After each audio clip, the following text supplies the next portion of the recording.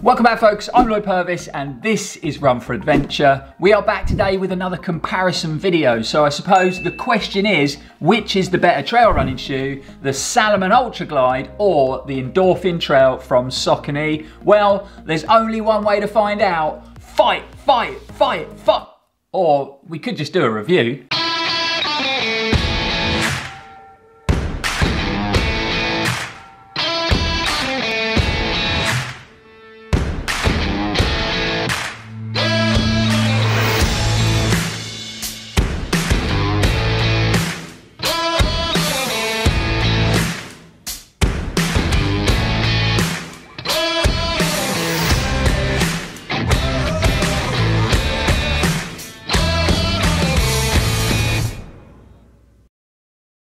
Just before we get stuck into the review, guys, I just wanted to mention it's definitely worth staying tuned till the end. The channel has just hit a massive milestone. So to say thank you to all you guys at home for your support, watching the videos, commenting on the videos, which we really appreciate, we are running a Run for Adventure giveaway. So stay tuned to the end, get in the mix, guys, to have the chance of winning lots of Run for Adventure goodies. But let's get back to the review. And in today's video, we are taking a look at two trail running shoes that have been built to handle the long stuff. So they both offer good levels of comfort and cushioning for distance, good fitting uppers, and a really high level of traction on the outsole to handle any terrain, any time of the year. The Endorphin Trail retails in the UK for £155, whereas the Salomons come in for a slightly more affordable £130. Weight-wise, the Ultra Glides are 298 grams in a men's UK 9.5, and the Endorphins come in at a slightly heftier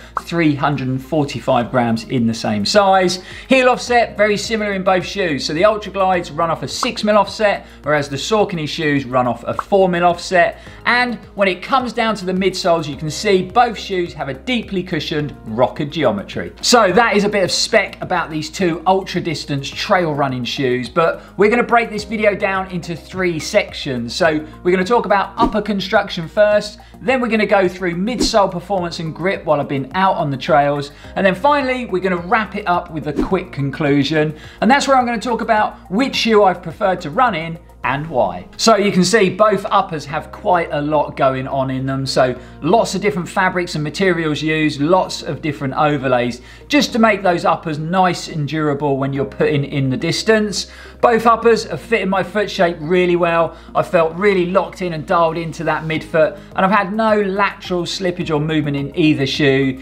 This is something super important for me in my trail running shoes, especially if I'm going to be running that shoe sort of at speed in technical areas. Funnily enough, I think both shoes come up a little bit short when we talk about sizing, and I could have probably gone up to a UK 10 instead of sticking with my normal UK 9.5, but I've had no issues with irritation, rubbing, blisters or anything like that. Both uppers have been extremely comfortable, and I've run a good distance in both shoes. So I used the Salomon Ultra Glides when I did the Serpent Trail 50k in some pretty challenging, muddy, wet conditions. The shoe handled it all really well. And my longest training run in the Endorphins was around 24 miles. So both shoes have had a thorough testing when it comes to distance. Personally, the only drawback when it comes to the uppers, and it goes on in both shoes, is that they do run quite warm, just because there's so much going on in that upper construction. So I think with a little bit of stripping back, they would perform a little bit better. The Salomon shoe, a little bit less padding in that tongue and around that ankle collar, and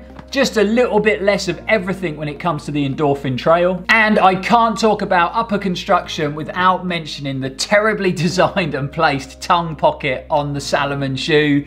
Come on guys, you must have known that the laces come up very high, the pocket comes down low, and it makes it really awkward once you've got them laces pulled down tight to get that lace in the pocket. I'm hoping that this will be something that's addressed on the next version of the shoe, and just a thought, maybe have that pocket opening on the top of the tongue. It would make it a lot easier to stow that lace away. So we have a couple of issues in both of the uppers of these trail running shoes, so we're going to call it a tie when it comes down to upper construction. Next to discuss is midsole and outsole performance, and you can see that both of these shoes sit in that very popular category at the moment of deeply cushioned trail running shoes.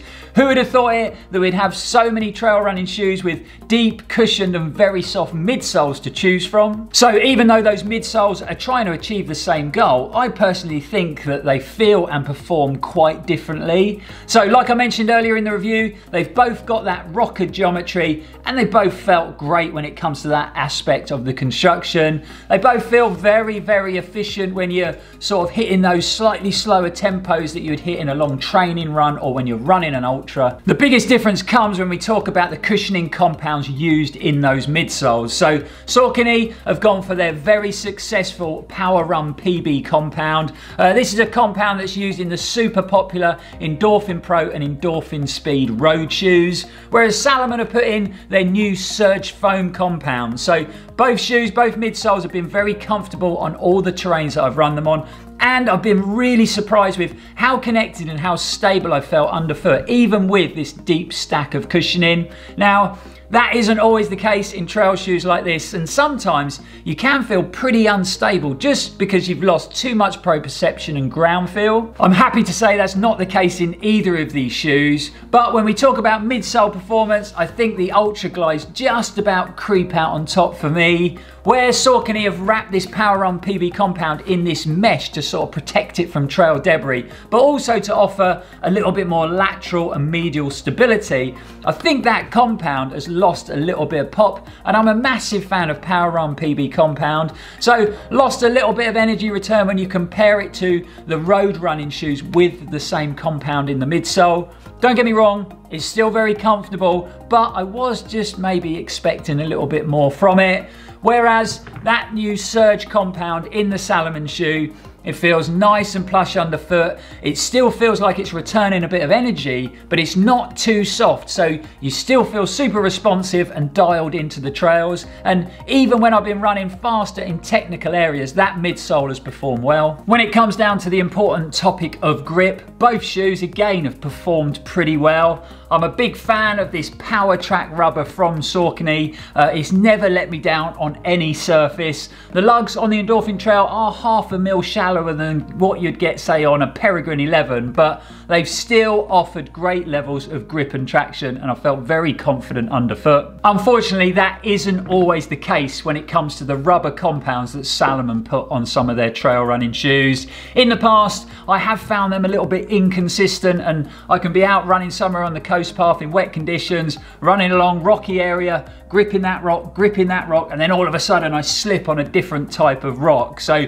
they have let me down in the past when it comes to consistency of grip. Happy to say, not the case with this MA Conti-Grip compound on the Ultra Glide. It's been really consistent on everything I've run it on, and I have put this shoe through some challenging conditions, whether it be deep boggy mud or wet rocky trails, and it's come up trumps every time. So the grip seems to be a lot more consistent now it's using this new MA compound. So the outsoles on both of these trail shoes have actually performed pretty well on everything that I've run them on. So the last topic we're going to discuss is performance, and if I'm honest, when I first took the Endorphin Trail out for a run, I was pretty disappointed with the performance, and if you've seen our first impressions video, then you'll know what I'm talking about. It just wasn't the shoe I expected it to be, especially when it came with the Endorphin name. You know, I wanted that lightweight, exciting trail running shoe that you put on and all you want to do is go out and hit the trails hard. Similar to the sort of feeling I get from the Endorphin Speed when I put it on and go and do a road session, and I just didn't get that feeling from the shoe. But if I'm honest, I think I was pretty harsh in that first impressions review, and I've actually grown to enjoy the shoe a lot more now I've put more mileage in it. Don't get me wrong, it could definitely do with losing 30 or 40 grams, and they could make this upper construction a bit lighter and maybe a bit more breathable, but I have found myself reaching for the shoe a lot more on those longer, slower runs when I'm going to be running across a big mix of different terrains and maybe a bit of tarmac, because the shoe actually does that quite well. The midsole compound was definitely firmer than I was expecting, but it still offers a nice comfortable ride underfoot on most terrains. But I'm always going to come back to the weight of the shoe. With the Endorphin Trail weighing in at just under 350 grams in a men's UK 9.5, it is a hefty shoe, it is heavy. Even though when you put it on and take it for a run, it doesn't feel like it's heavy, but you are still lugging that weight around. And we got to remember, it is 50 grams heavier than the Ultra Glides. Speaking of the Salomon shoe, and it's performed really well again on a big mix of different terrains and underfoot conditions. Hasn't really let me down on anything. We've got that nice soft surge compound in the midsole, offering you that really good balance between comfort and cushioning, but also trail connection. We've got a Pro-Feel film in that midsole again to offer you a bit of underfoot protection from any sharp rocks or things sticking out the ground. And then we've got to talk about that really well engineered rockered geometry in the midsole that makes the shoe feel very efficient when you're running long. So a really good shoe for long distance training runs or ultra marathons, and it really has given me that sort of well-rounded trail running performance. As always for me, the Salomon upper has fitted my foot shape really well, so really locked into that midfoot, dialed in and connected to the shoe. So I feel really responsive and very stable running in technical areas, even with this depth of cushioning under my foot. The one thing I will mention, because I keep hearing people say it, is that at last, the Ultra Glide, a Salomon shoe with a nice wide toe box.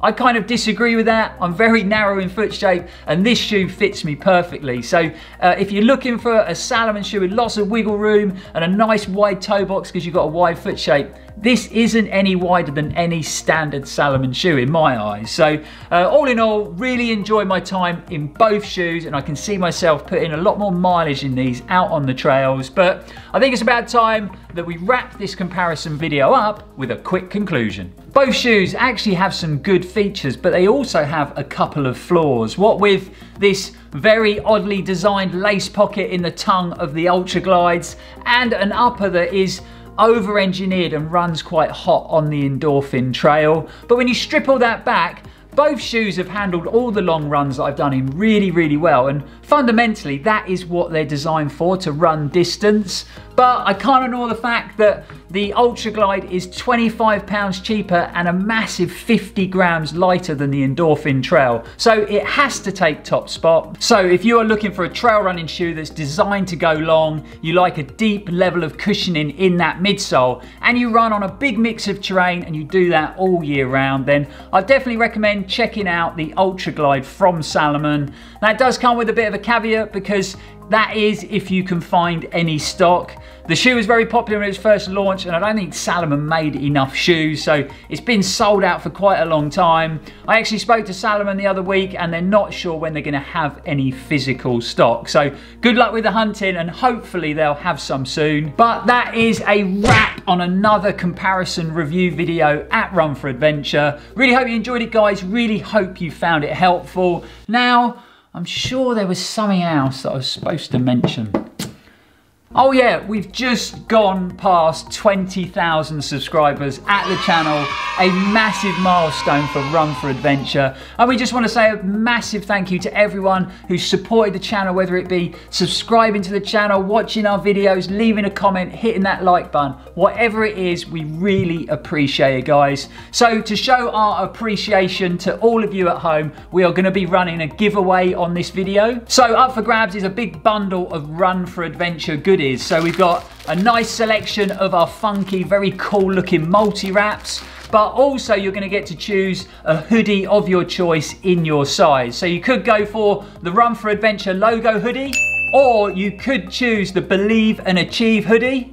And you never know, we might throw in a few little mystery prizes as well. All you need to do to have a chance of winning is like this video and comment down below. Then go along to Instagram and follow Run4Adventure, but also like and tag in 2 of your running friends under this picture on our Instagram feed. Then you'll automatically be entered into the prize giveaway, and we're going to be drawing 1 lucky winner out at random on the 1st of November. So get in the mix, guys, because then you could be having a nice bundle of Run4Adventure goodies heading your way. Don't forget, if you're enjoying the content that we're making at the channel, then you can support us through our Patreon page. By becoming a patron of the channel, obviously it's really appreciated, but it also opens up a world of Run4Adventure perks, from exclusive Patreon content to exclusive merchandise, also a discount code for our merch store, and a very exclusive Patreon window sticker. So I've left a link in the description below for our Patreon page if you want to support the channel that way. But for now, guys, thanks for watching. It's always appreciated. We will see you back here very soon. And as always, stay safe and keep on running. Any type of terrain, any type of the year. Any type of the year. Time of the year, Lloyd. It was so good up till then. Fluffed it right at the end.